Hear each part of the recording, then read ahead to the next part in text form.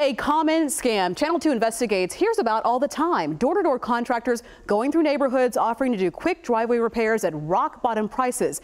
Channel 2's Lauren Freeman reveals the red flags to watch out for if you are approached and how to respond.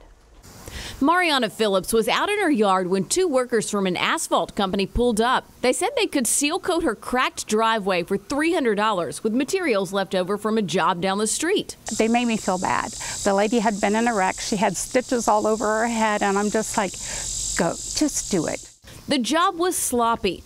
Mariana's decorative stone and yard ornaments were sprayed with sealant. Even worse, the excess asphalt was dumped on the street and splashed onto her car, causing more than $1,200 in damage.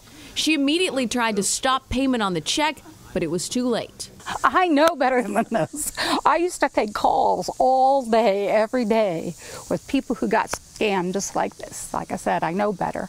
She played on my heart. It's sad, but there are unscrupulous contractors out there. So you as a consumer need to beware. Be cautious of anyone that comes to your home and tries to encourage you to take a deal on the spot. A deal today should be a deal tomorrow. I get calls all the time like, I had this guy over here, there's sealant all over the house, and unfortunately, I have to tell people there's no way to get it off. I mean, you have to start replacing things. Mariana has put her guard back up, but says if she can get scammed, anyone can. Unfortunately, we live in a world where you just really can't trust a lot of people. So you need to check people out before you have them hired to do a job.